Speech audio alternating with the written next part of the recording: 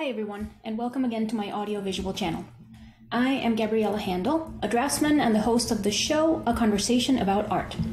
During each episode, I look for the meaning of art and beauty through conversations with colleagues in different artistic fields. Today, I bring you episode 55, and I will have this conversation with artist Kevin Scott David. If you'd like to support this channel, liking, leaving a comment, and sharing this video is incredibly helpful, and so is subscribing. These three are immediate and have no additional cost to you. If you'd like to support my channel with money, you can do so by purchasing my drawings directly from my website, from the Contemporary Figurative Art Online Gallery, where I have a selection of drawings, buying things I make on eBay, buying prints of my drawings, or leaving me a tip.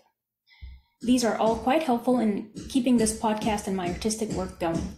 The links for all of them are in the show notes. Thank you very much for watching and or listening, and enjoy the episode. Okay, Kevin Scott Davis, welcome to my podcast, A Conversation About Art. You are episode 55. Please tell our listeners and viewers who you are and what you do. Thanks, Gabriela.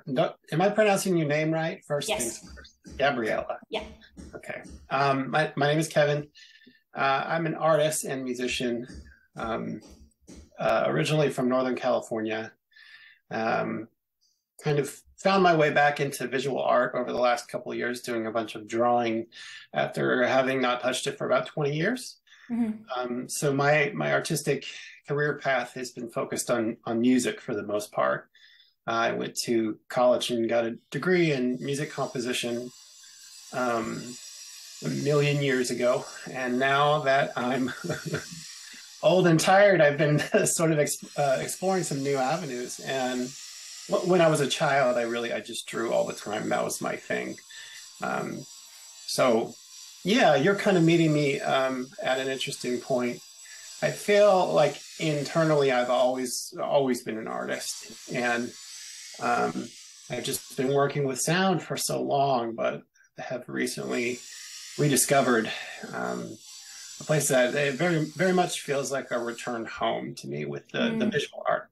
So I do music as Glowworm is the name of the project, and that's a band with myself and another musician pianist who is from Poland.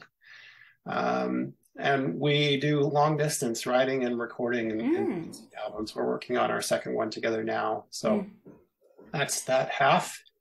And then, I draw for myself right now. I'm a baby. I'm a beginner, but I've really fallen in love with it, and have really had a good time looking at your work, by the way. Oh, thank you. It's beautiful. Yeah, I find your work enjoyable as well. It has, I don't know, like, I want to, like, the term that comes to mind is like a caricature sort of feeling, like a cartoon sort of feeling, but it's not exactly that. I just mean, like, there are some like liberties, I guess, quote unquote, that you take with proportions and things, but then at the same time, it doesn't, it's done in a way that the rhythm of the proportions is still maintained. And so I don't know, I find the drawings enjoyable, and I also like what you do with the surface and the degradation of shadow and tone. And means a lot coming from you. Thank you. You're academically trained, right? Did you study at New York? New York Academy of Art. Yeah. Academy of Arts. That's right. Yeah. Yes. So yeah, you nailed that on the head. I think I just became aware of that recently, how illustrative my drawings are, and that's just something that's kind of coming out naturally, because I was really into cartoons and comic books when I was a kid, and stopped drawing around age 15. So when I picked it back up again in 2021, I think I just picked up right where I left off. Okay. And so much of that is still in there, but I'm very much interested in realism. I think there's just so much of that left in me right now that it's kind of a strange beginner's blend of the two, for sure. Yeah, I think you're on the right path. I mean, because as long as you kind of just keep doing it, you're just going to find your way, because just the way that you found like those liberties that you take with proportions, you're because one finds those things little by little. Like, for example, I found my proclivity for the long necks drawing from life, and then I noticed the tendency that that tendency of mine to draw the necks longer than what they looked in real life, just because necks are cool. And then I was like, once or twice, I kind of like allowed myself sort of to lean into it and kind of play with it, and so like then it's like, oh, I started feeling more confident doing that. So you'll find your way, you'll find little things that work each time or something. I mean, I'm not trying to like sound preachy or anything. I just think it's cool where you're at, because it's like I was really excited to talk to you today because I'm really hungry for these kinds of conversations right now. As a beginner and one who's not been trained in art in any type of school, I'm, floating out here on my own. So I've been talking to a lot of different people. People have been so generous with me, but I was flattered you'd want me on your show for whatever reason, but really it's an excuse for me to talk to you. And I hope to get in a couple questions myself. So sure. I'll save that for later. Yeah, no, I mean, I looked at the drawings and I liked them. And I like the fact that they're drawings because, because of the way that drawing has developed versus painting. And this is actually a conclusion that I reached only recently, because I don't know if you have this perception, but in the art world, in quotes, painting and sculpture have kind of it's like, okay, so drawing is considered foundational. Yeah. Like very important. Yes, you must draw. If you want to paint and sculpt, you must draw, learn how to draw. But then when it comes to finished work, quote unquote, it's like, I have this perception that painting and sculpture have like a superior place to drawing. And the reason, and like my hypothesis for that is that, obviously a drawing is very fragile unless you fix it with spray fixative. Okay. So, and I mean, paper will last. We obviously have paper from Leonardo da Vinci and whenever, like very old stuff. But you cannot touch that freaking thing. You can't. Right. Because you're gonna ruin it. So it's like the ability to fix drawings was only really we were just barely, humans were barely just starting to talk about it around like Albrecht Dürer's time. So like the ability to fix drawings is very, very new, and painting and sculpture are very, very old. So it's like drawing kind of has to compete in a way. It's like it like has to settle into the collective conscience or something. That now we can fix drawings, and now a drawing is a little bit more resistant. You can frame it, and this kind of stuff. It's pretty interesting, like that. How that psychology. So you think that there is hope still for drawing to evolve, as far as in people's consciousness as a validated or more validated art form? I think for sure. It's becoming so. I know graphite has kind of earned itself a reputation that it didn't really have.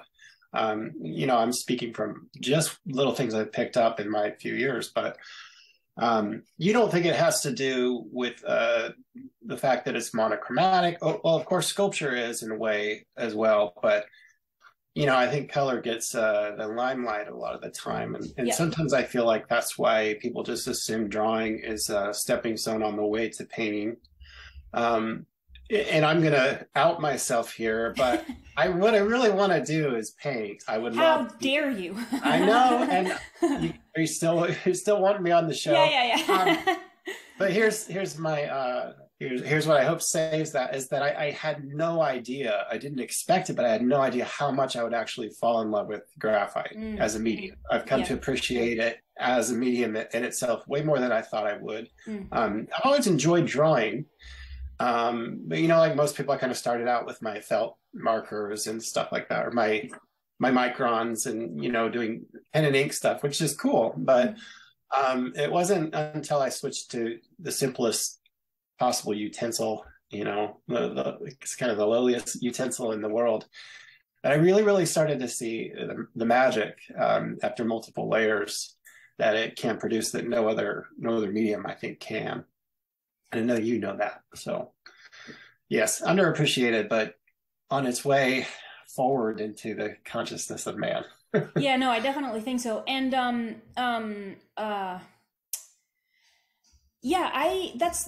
that's an interesting point about the preference. As an added point to the kind of like perceived preference for painting because of color, even like paintings with like muted muted color that are a little bit less dramatic and stuff. And that makes a lot of sense because I mean, I'm not gonna lie, I think rainy days and gray days are cool and everything, but wow, nothing beats a sunny ass day, you know.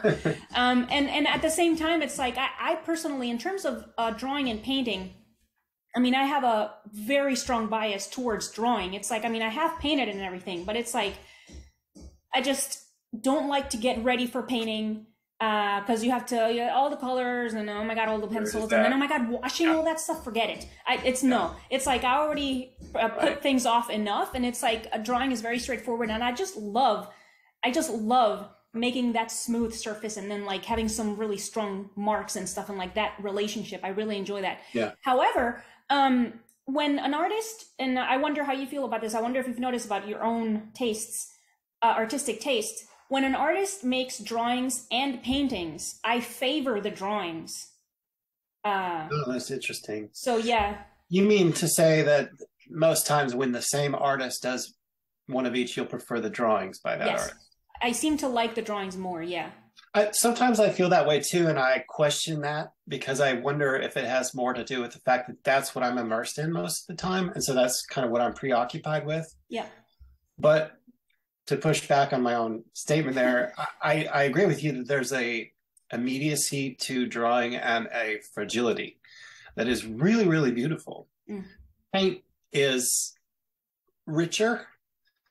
And like if you were to compare it to a dish of food or something like that, sometimes you don't always want that deep, deep dish. I mean, I love paintings. Some of my favorite art is paintings. I wouldn't say that I like drawings over paintings, but drawing does a different thing, as you know. And there's no lies in drawing. And, you know, a line is a line is a line, and you can't get around that with drawing.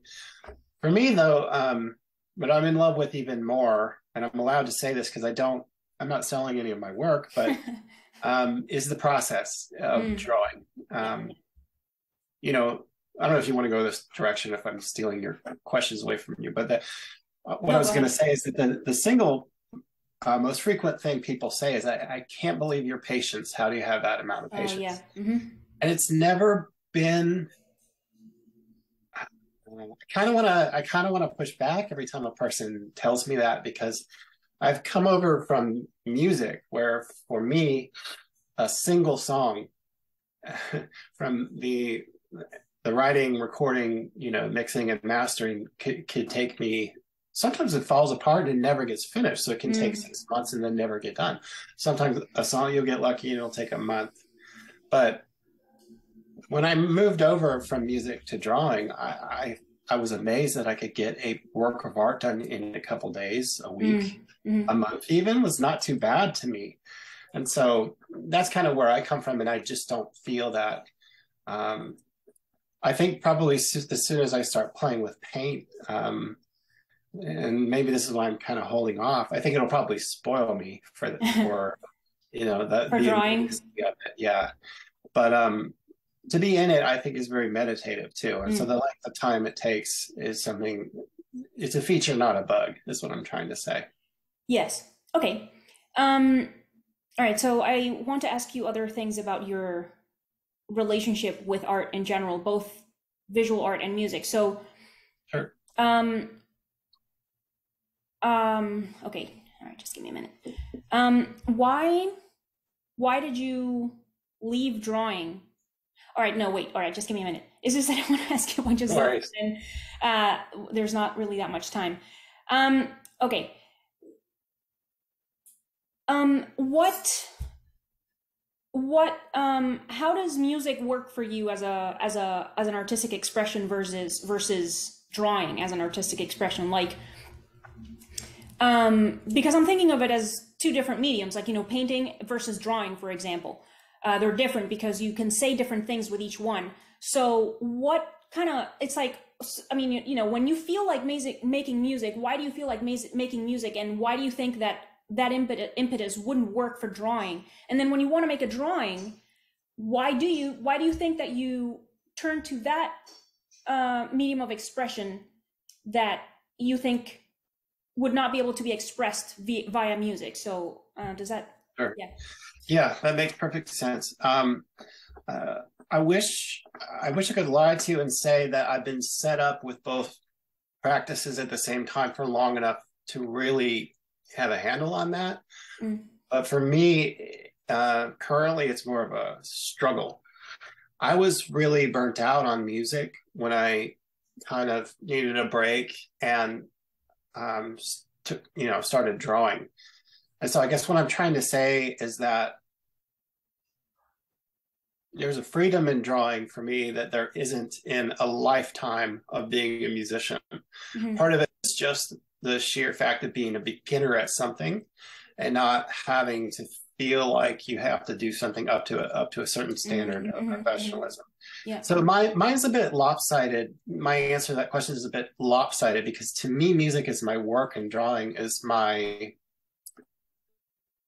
it's a little more than enjoyment. It's becoming a little more than enjoyment. It's, but I have it guarded very fiercely. It's a place of refuge for me. Music's not that for me. So to answer your question, to get a little more on topic and try to help you out here, I think I go to music when I'm more interested in expressing just pure emotion. I think the listener is hit emotionally in a way with music that maybe with art is a little bit different. I've been thinking about this lately, and I feel like now that I'm 42, music to me is something different than what it was when I was 25, which is that, and this might be because I'm on medication and I'm not young and I'm not as raw and emotional, but things are a lot more up here these days. Do you know what I mean? Yeah. And when I see a really beautiful drawing, it's not moving me in quite the same way that music does, just in terms of emotion. I'm having a hard time putting my finger on this. I don't want to say that drawing is just more intellectual. That's I think simplifying it a little too much, but there's a bit more. I'm floundering a bit. I personally, I draw when I want to de-screen, de-technology, hide away, meditate, and spend a serious amount of time contemplating an object or a person.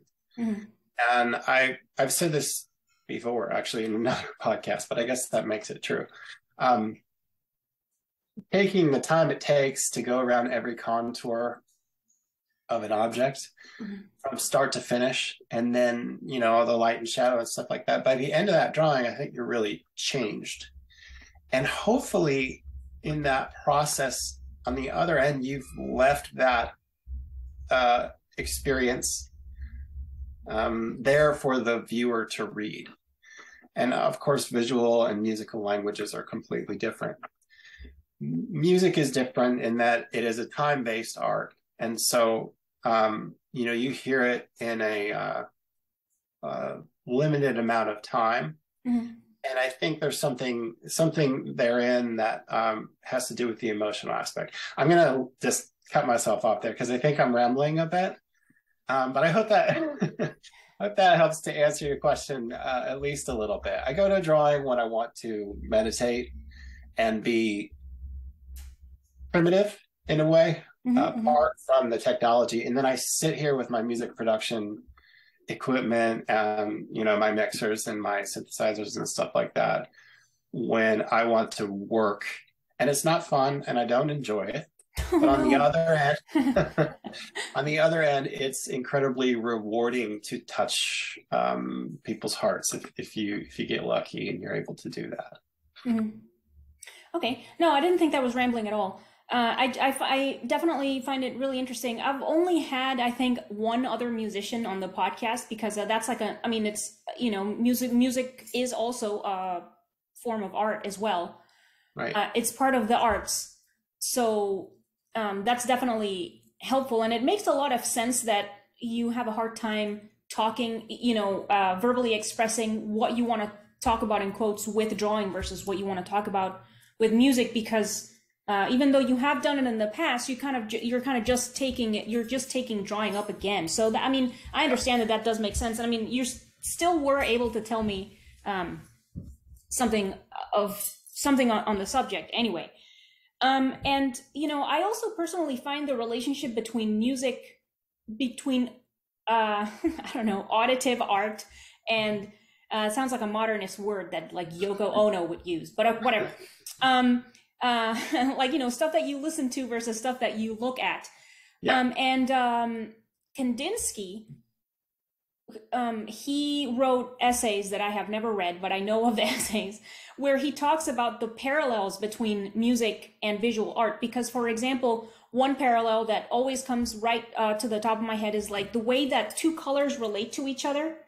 Like if you put like red and green next to each other, they look in a way, and then if you put like yellow and red to each other, like the red looks you know, it gives the impression that it looks different next to yellow versus what it does on its own. So like there's something similar to that with like notes of music. It's like if you play a music note on its own versus when you play it right next to another one or like both together, it sounds different. So like that's really quite interesting.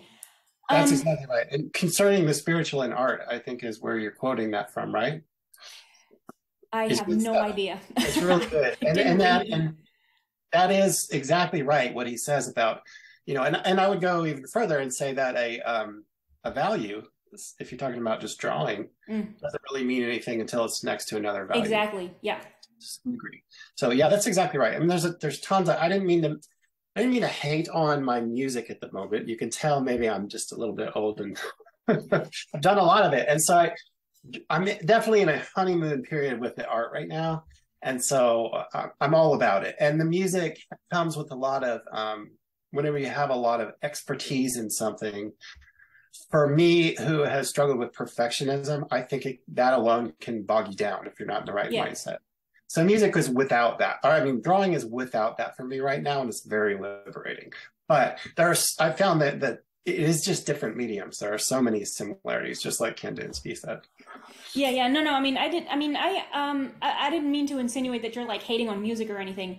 And I didn't necessarily get that impression. The impression that I get is that maybe you're a little bit, you know, like you said earlier, you're burnt out and you're tired of it. You need a break and you want to try something else. And it's like really, it's rather common for an artist indeed to, you know, if we're talking only about visual arts, either way, like I have a handful of episodes for sure where the person is like, yeah, you know, whenever I want to take a break from drawing, if that's their main medium, they go to paint, and the other way around as well, or they do sculpture or they do printing, you know, because, you know, sometimes a person does something just too much or forces themselves to do something, or they were obligated to do something because commissioned work, and then, you know, they need a break from it, and you're just like, it's, you know, cloying, and you wanna taste something else. Right. You know? Right.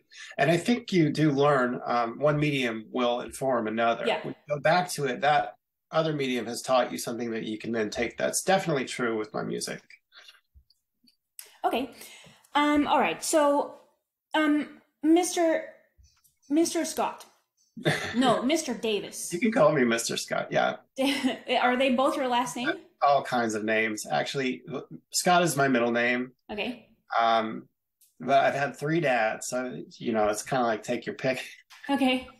McAllister was my original name. I don't know if you've seen the movie Home Alone. Yes. You remember Kevin McAllister? Yes. We had that in common. But no, it's Mr. Davis officially these days. Yeah. Okay, yeah, that's funny because like I have several names and last names as well, but it's like it's like, you know, they make fun in the movies about this, and it's really quite funny because I'm from Panama, and it's like a stereotype that in Latin American, quote unquote, the women have like 2 or 3 names, like they have like 2+ names. So like I have 3 names, 3 first, I don't know, like a name and then 2 middle names. I don't know what you would call it. Yeah, but I bet they're all beautiful and flowery. Well, yeah, some of them are. I mean, mine are. What are your other names? Gabriela. It's so it's Gabriela, Isabel. That was my mom's name, and Elena, my grandmother's on my dad's side name. All beautiful names. Yeah. Yeah. So, yeah. Okay. So yes, let's get back to the art subject. Mr. Davis, what is art in your opinion? just shot that one out there like it was not the meaning of the universe. No, actually, I've been thinking a lot about this because I knew that you had two questions on this show, and I'm not gonna pretend that I have an answer, but I did kind of write a couple notes down today because Okay, lovely. I'm a writer and I'm much less articulate with this. So I'm gonna sort of take a look at what I wrote here. Um, these are all things I really think. These aren't things that I'm just making up. Um, Sometimes it's nice to put a pin on them. I love doing these kinds of podcasts because it teaches me a lot about what I believe. You know what I mean? So, Yes. And I can't wait to hear your response and hear what you think too. But I have been thinking lately, and this is subject to change, that starting with a basic statement that art is basically an act of bravery in the face of our imminent demise. Mm-hmm. In other words, we all sort of woke up here on this planet, not knowing what the end is going to look like, and not really knowing about much in between, to be honest. I think we're really good at sort of putting our heads down and forgetting, I mean, the masses, I guess, for the majority of us, that it's this crazy, crazy story that we're living where no one really knows what's going to happen at the end. We do know about death. We're all facing it and no one can escape it. And so death is destruction, whereas creation is life, right? Birth, creation, and all these things. And, art is fundamentally an act of creation. So it flies in the face of that spirit of decay and death. So I think art making is really broad, and there's no one way to make it, but it's sort of a form of redeeming our time. Another thing I've been thinking a lot about lately is consumption versus creation. I think our society is consumed with consumption. Mm-hmm. And the people that I talk to, a lot of my friends who are artists and stuff, a lot of us, myself included, can't really put a finger exactly on why we do it. But the single most common thread that I hear is that people are doing it because it makes life worth living. It keeps them alive. It staves off depression. And The consumption? The act of making art. Yeah. Mm-hmm. Yes. Yeah, sorry. Consumerism is a whole other thing, but it has to do with the moving in the opposite spirit. That sort of thing. It's a form of redeeming our time, which is, whether we want to face it or not, hurtling towards our death. And I'll leave it at that for now. I think there's a lot more to it. Yeah. Let me look at what else I wrote here. I think it picks up where language leaves off, which is why it's hard to talk about it in the first place. Because if we could, we wouldn't need it. Do you know what I mean? So it's like I can talk about it here on this podcast and sort of scratch the surface, but art is a demonstration of the ineffable, which means it's not something that you can talk about really. And you know what I mean when you experience a great work of art, and there's a sublimity that it reaches. Some works of art, not all, but we're all trying to see this crack in the veil, see out to the more. And when art does that, it's just so powerful that we know it, but it's hard to talk about it. I think those are along the lines of what art is. If you're asking me, that is in no way, shape, or form the sum of it. But yeah, can I ask you what you think art is? Is that allowed on this? Sure. Yeah. So I don't know what it is, which is one of the reasons for which I started the podcast. Because I don't know what art or beauty I don't know what either of them are, Yeah. but and so that's one of the reasons for which I started the podcast, and also because um I want to sell my work. Yeah. And so if you know, if you're going to sell something, you have to like believe, you know, I remember this from when I worked in the call center and I was trying to sell credit cards to people over the phone. Um so, you know, you have to believe in the product and you have to be confident in the product and you have to understand and know the product and all of this stuff to then be able to talk about it and be like, hey, why don't you like this, rebuttals and things, you know? And so my idea of art, because it's really, it continues to be an idea. I don't have a definition yet. I only have an idea of what it is or what it could be. Was so like the idea that I had of art was contaminated by postmodernist sarcasm and irony. So, you know, when we talk about stuff that came basically, I mean, not exactly after Marcel Duchamp and his urinal, Right. but kind of after, you know, Dadaism and anti-art and whatever it is. And it's like, you know, I kind of, you know, in the past, I thought that I had to put up with that and be like, I mean, I guess, you know, who am I to judge? And it's like, fine, I guess I have to put up with my drawings, which I love, sitting next to a banana and a duct tape and a wall. And then my drawing has to compete with that. But then it's like, now it's, you know, now I guess I'm sort of giving myself permission to be like, no, I don't have to think that is art. And I Right. don't have to accept it as art. And that is beneath my drawing because because of the work and dedication that I put into my drawings. And obviously there is no such thing behind duct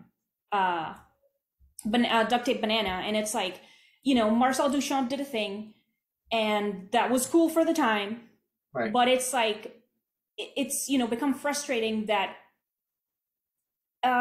the perception that I have anyway, like that's what I think, that artists are trying to just reproduce over and over again, like that shock, instead of trying to produce profound emotion via lovingly made work.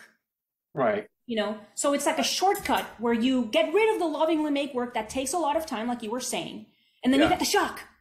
And then, oh my God, that's it. You know, it's not the same. It's like one is McDonald's and the other one is the chicken that your mom made at home with love. Okay, it's different. Something like that. You'll love this. I picked this up today. There was an article in The Guardian on Monday, I think it was, about Nick Cave responding to, I guess a fan had sent him a set of lyrics that were AI generated, and the fan had, you know, entered in, write a song in the style of Nick Cave, and he sent it to Nick Cave. He was getting a lot of people sending him this stuff, and you're going to love his. Can I read his response? Because I threw this in my notes today because I think it's I think you'll appreciate this. On the topic of AI art versus human-made art, this is part of the authentic creative struggle that precedes the invention of a unique lyric of actual value. It is the breathless confrontation with one's vulnerability, one's perilousness, one's smallness, pitted against a sense of sudden, shocking discovery. It is the redemptive artistic act that stirs the heart of the listener, where the listener recognizes in the inner workings of the song in their own blood, their own struggle, their own suffering. So he's saying without that, his process on the front end of it, the blood, sweat, and fragility of the process on the front end of it, it robs that. The art is robbed. Without that, the art is robbed with any humanness, which he finds grotesque. And I thought that was interesting. And you know, you can make the same case for conceptual art or whichever period of art that you got off the train for. But I also think that you might be asking two questions. There's what is art, and then there's what art is art. Yeah. You know what I'm saying? So, yes. And it sounded like to me you're kind of talking about which art is art. Yes. Yeah, perhaps. I think you're right. Yeah, there's the comment that has come up in previous episodes is that, you know what, when you see it, it's like some senator or something guy said that about porn when they were having some legal thing in the government about porn, and he was like, you know, I know it when I see it. You know, I've heard that before, yeah. Yeah. It's I don't remember the names right now. But yes. So yeah, I definitely think the going for the shock value is easier, because it's not easy to make a thoughtfully made work, because a thoughtfully made work has like physical work that you put in. It has physical work, it has time and investment, and it has a thought process that every mark that you make is an aesthetic decision that then informs the collection of marks that forms the drawing that you're making. So then it is not easy to calibrate all those little knobs. It is not easy. So then it's like making chalk work and taping a banana to the wall. It's like, that is easy and stupid. It's like anyone can do that. And it's like, so like the other thing about what art is art, that's also a really good point, because in a recent episode, somebody told me this story, because I always make fun of MoMA because of the joke shit that gets in there and gets called art. So this person was telling a story about how Rauschenberg made a drawing and he gave it to another artist, and the other artist erased the drawing because they had like a little kerfuffle, a little artist kerfuffle.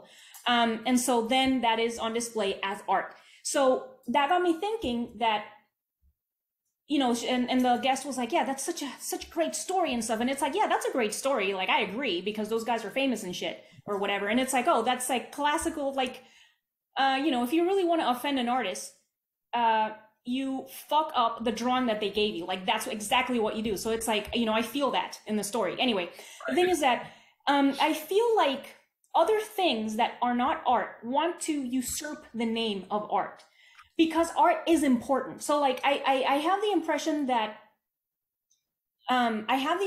that because we sense within us, you know, humans, everyone, because we sense within us that art is important, we want to ascribe the name of art to everything that feels important. So like, for example, yeah, so like in the case of the drawing that was erased, I don't think that's a piece of art. I think it's a historical object. Okay, so that does not remove the importance from it. It's a art history object, but it is not a work of art. You know, so like, I think there has to be some desertion in that sense. So what do you think about that? I think you're making some good points. I keep thinking about what you said about Marcel Duchamp. Like, that was, you know, what's the word I'm looking for? Revolutionary at the time. Sure. But there's not a lot of weight to it anymore because of the cultural context. Nobody cares if you were to do that today. So is that art? I think, let's see if I can articulate this. It's not to say that it's like, is philosophy art? If you're a really good philosopher and that is your craft, can that be your art form? You know, he wasn't demonstrating visual acumen. He was doing something different. So if we're going to call music art, we're going to call dance art, we're going to call spoken word art, this is all included in art. And I think what we need to do, I think what you're interested in, sounds like to me, is where to draw the line. Here's the other end of the spectrum. I was talking to somebody the other day, and this spoke to me a lot, because like you said, my drawings are somewhat illustrative. They almost have a cartoony look for them, and I'm aware of that. I'm okay with it for the time being, but like I said, I really kind of want to get to a point where I can attain realism if I want to, at least. But this person was kind of making the argument that Greek sculpture, I won't name names, but this person was saying that they were at an atelier and the teacher was modeling this cheek. And he was doing it so perfectly in a sort of Greek sculpture sort of way. And she said, well, why did you draw it like that when it actually looks like this? And he looked at it and said, I drew exactly what I saw. And her argument was that he was trained so much in the classical idea of beauty, which this might segue to your next question, but that he couldn't even see that this cheek was idealized. And what she was telling me, and this gave me food for thought for the next week, was that anything less than the absolute truth is a lie, and is therefore, at least to her, she wasn't preaching this like it was, you know, everybody needed to believe this. But so I'm saying all that to say is that, where do you draw the line? If I idealize a form or exaggerate a proportion, or I really like long necks, is that suddenly less art because I didn't do it right? If you're taping a banana to a wall, it's like the extreme version of not doing art right, right? Mm-hmm. So where do you draw the line? That's kind of what I'm trying to put forth. And I'm with you on the whole conceptual art thing. There's an analog in music, which is that for many, many years, I was really, really interested in sound art, in microtonal music, things like that. Things that would probably show up more in art galleries than in music venues. They were very analogous to the conceptual art world. And the more, it's kind of like when you're into that world, it's kind of like an acquired taste. You're closest to that material, so you can see the beauty or maybe the intention behind these really sort of opaque, esoteric works, whereas the layperson would not be able to. And when a layperson walks into the gallery and sees the banana taped to the wall, they're going to think it's crap. It's, my 4-year-old daughter could do that, which is what everyone always says or whatever, Yeah. which is absolutely true. But to a select and elite few who've experienced up to this point has dictated that their tastes arrive where they're at today within that specific field of conceptual art, that might be the greatest, most moving thing that they've experienced up to that point in time. It's still an act of creation, I would argue.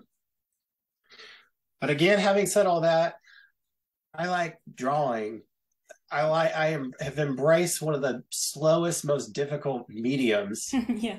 Because I much, much prefer seeing the process of a human being involved. And you and I both know that by the end of a 20-hour drawing or a 40-hour drawing, there's nothing left. You've poured everything into that subject. There's no better way to honor that subject than to go that slow. And this is kind of what I'm doing right now. So having stuck up for conceptual art, I don't like it. But I was one of those people for many, many years who I was interested in the abstract. I actually think that the paradigm is shifting.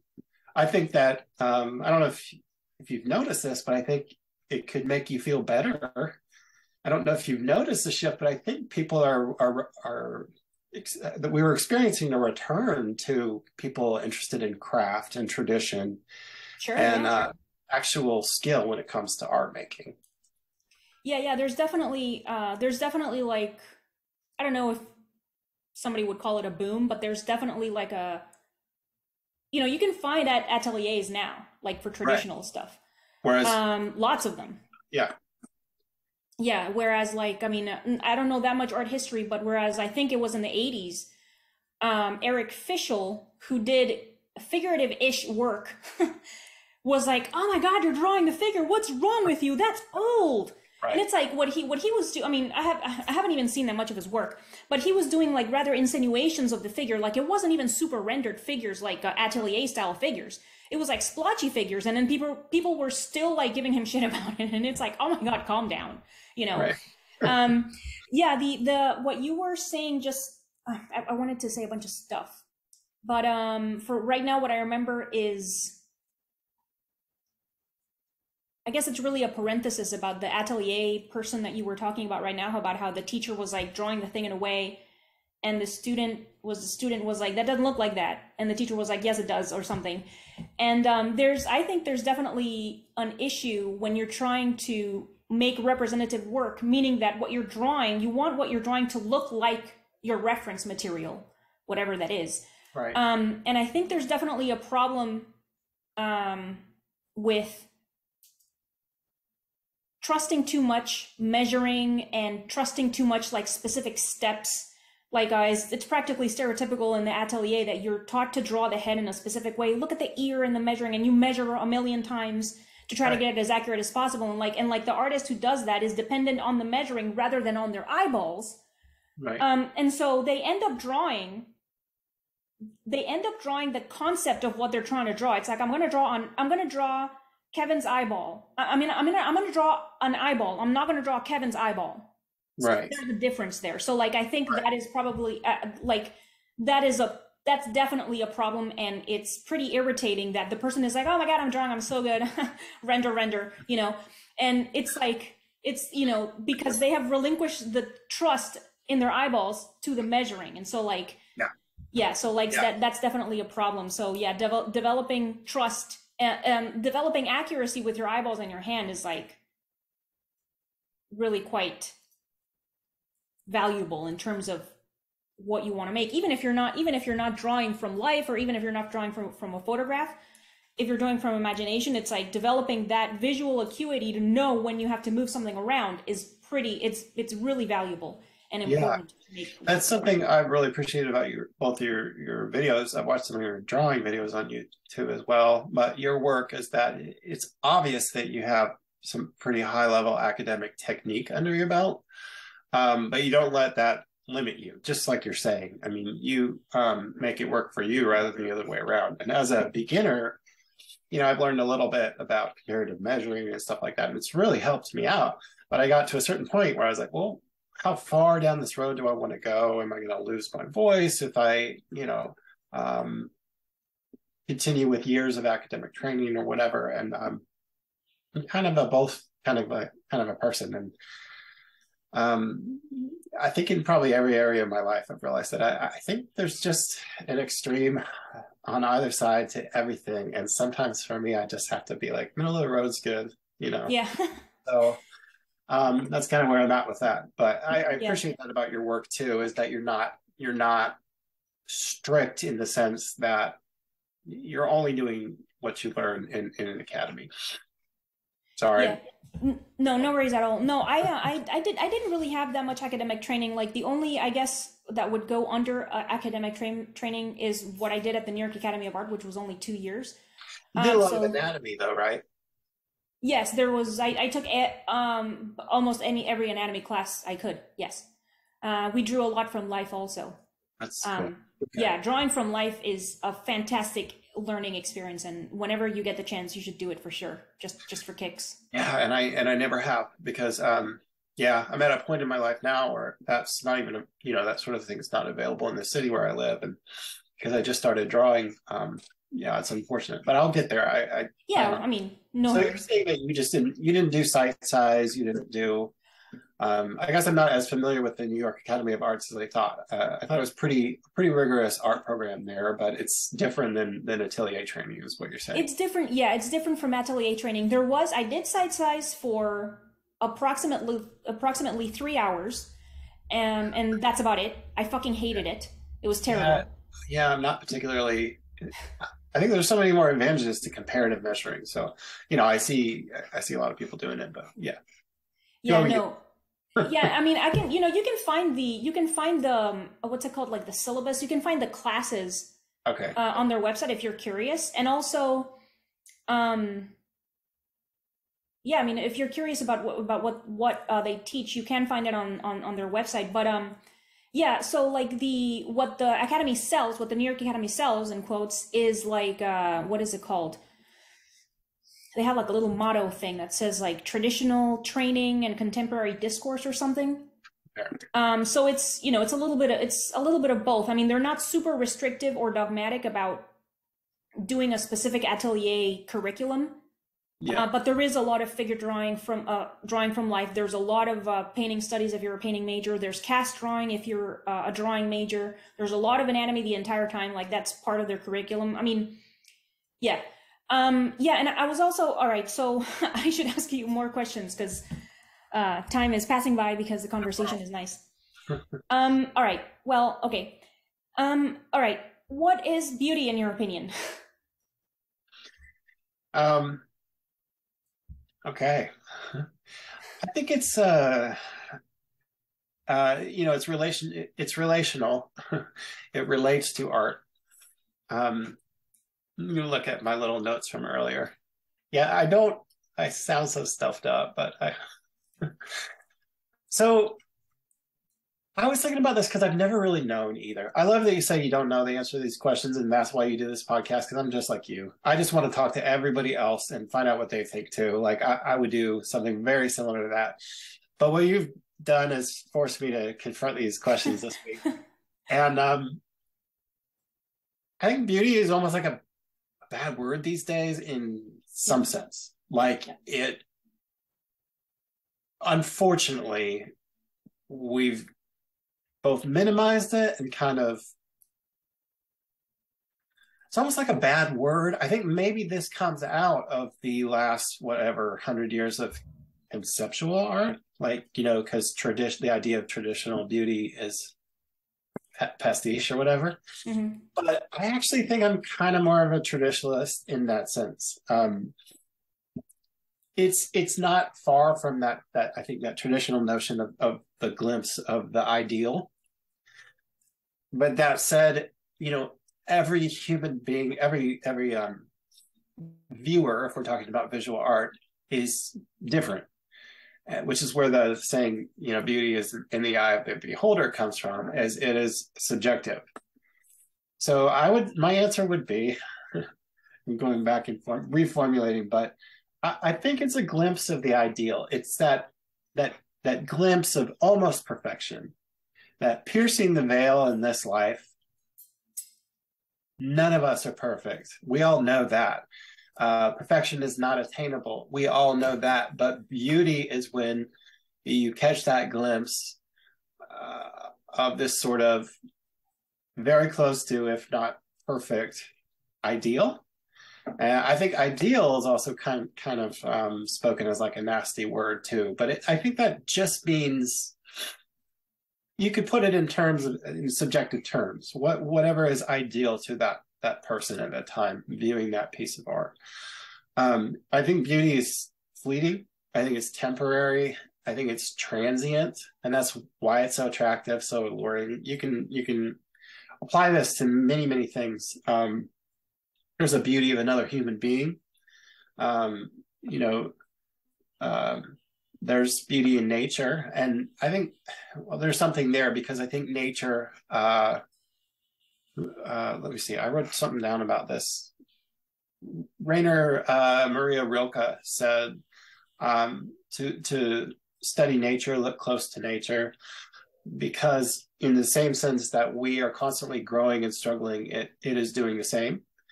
And I wrote a quote down. Excuse me, I'm falling apart here. Look to nature. If you look to nature, the small details most people see become great and immeasurable. I think I wrote, nature in this sense includes the human figure, not just trees, beasts, and waterfalls, although we've never tired of any of those things. And so that says a lot. Nature might be the closest thing to the existence of perfection we're ever exposed to in this life. But nature, just like we are, is on its way out. It's in a constant state of decay.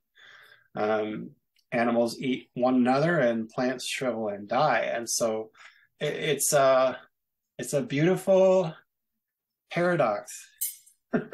Yeah. No, I like somewhere in all of that. What? Sorry to cut you off. Beauty is somewhere in all of that. Yeah, I was gonna say that I like that relationship of beauty with nature a lot, and it's not the first time that it's been mentioned, but it hadn't been mentioned in a while, which is kind of surprising. I'm for it. Yeah, no, absolutely, and I really like the idea of relating perfection to nature as well. Yeah. And the reason for that is because nature beats everyone in experience making stuff. In the sense that it's like every new tree, every new leaf of grass, every new little baby, every new animal that's born, however they're born, all the different ones. It's like nature has been doing that, because we were talking about the creative act when you were talking about art earlier. Yeah. Nature has been doing that, maybe not like with the artistic impetus that we think, but it's still a creation of something. She's doing it all the time. Right. She's doing it all the time, and she's been doing it for millions of years. So she knows. It's like she has polished her creations for millions of years. So it's like, and also what you were saying, the quote that you said just now about look to nature, and something about the detail, looking up close. Yeah, seeing things that, most people don't see when you're looking at the details. The smallest details become sublime. Yeah, it's like if you look at a tree and you walk up to the trunk and then you see the bark, and then it's like it's endless.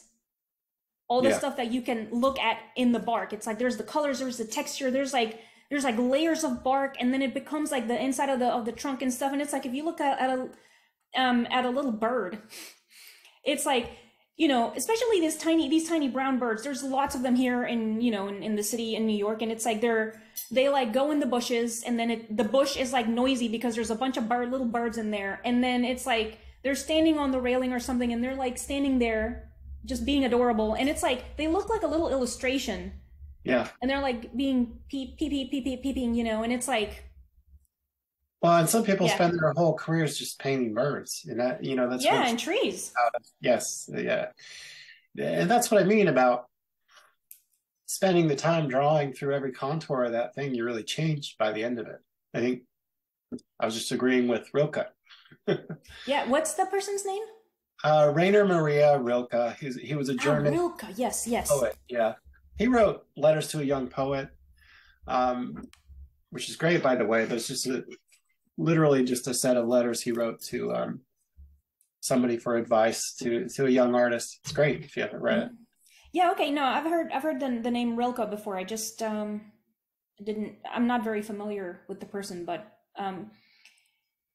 okay. Yes. No. So yeah, the relationship of beauty with art and perfection and as an ideal, I like that a lot, and it makes a lot of sense. And the fleeting aspect that you mentioned also makes sense because, you know, can you imagine if one was constantly just paralyzed by the beauty of everything? It's like you would never do anything, and then you would not eat, you would not go to the bathroom because you're just like, can't deal with anything right now because it's so beautiful, and so you just die. Because, Well, see, you know.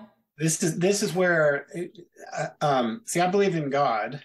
Okay. And you're saying nature, I say God, and that's totally fine with me. But yeah, what you're saying right here is giving me goosebumps, because if you believe there is a creator, and this is where, you know, it's fine if we disagree, but I happen to believe there is intelligent design of nature and all these things. So that's almost going a step further to say that that's where the perfection is. If you believe in, even if you're talking about God as a concept, I don't care, but talk about a cosmic perfection out there somewhere, right? Mine is, I happen to believe in God the creator, but however you want to think of it.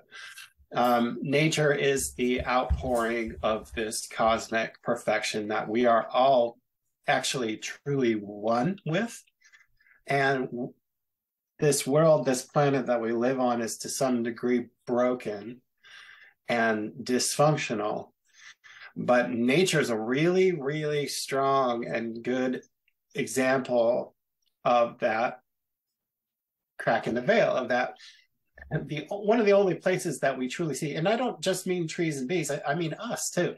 Yes, you know, absolutely. Nature is the human body. Nature is us. You know that because you're a figurative artist. So this is what I mean. This really excites me. I love talking about this stuff. But to me, living on this rock and being stuck here, where the day-to-day can be pretty effing dismal, I absolutely would not be alive today without this strong belief in that what we're all here doing as artists is working to peek into that beautiful place where everything is whole again, where everything is one again, where we're one with each other, where we're not at odds with each other anymore, in every sense of the word, where things are pure life and there is no death and there is no decay. And that I think for me, that's what beauty is. But on the other hand, you know, it can be that cheek of that Greek sculpture too, a little bit. Or human beings, so we idealize too, you know. Yeah, no, and yeah, also the idea, it's going to sound redundant, the ideal, because, you know, whether, you know, I think it's great that you, because it's Christian, it's a Christian God, right? I am a Christian, yes. Right. So whether you're talking about God or whether you're talking about nature, it's like they're both an ideal in the sense that, like you were saying just now, we're not perfect, but we're made in his image. So it's like Right. as something that is made in his image, it's like we can still work towards that ideal. And so like Yeah. that's kind I mean, I think that's kind of, if you're an artist and whatever artistic expression, whether music or visual, if the Right. pursuit, like if you're pursuing beauty, or whether you're pursuing like any ideal, whatever ideal it is, then it's something about traversing that difficult path, because Yeah. it's not easy. It's not Exactly. easy. You're exactly onto it right there. Yeah, so like that already is like, that is one of the best things that we can do. And it's like that will give that will like that, going through the journey and kind of fighting through the difficulties, like, I mean, when you're making a drawing, it's like, you're problem solving the entire time, trying to devise things, and it's difficult while you're in the thick of it, but Right. then the end result is like so rewarding and enriching and edifying. Yeah. Yeah. And yeah, it's like with each work of art, perhaps one could say that we're pursuing, at least trying to imitate or convey that ideal of beauty, or whatever ideal a person might have, or perfection. Or what it means to be here and be human. Yeah.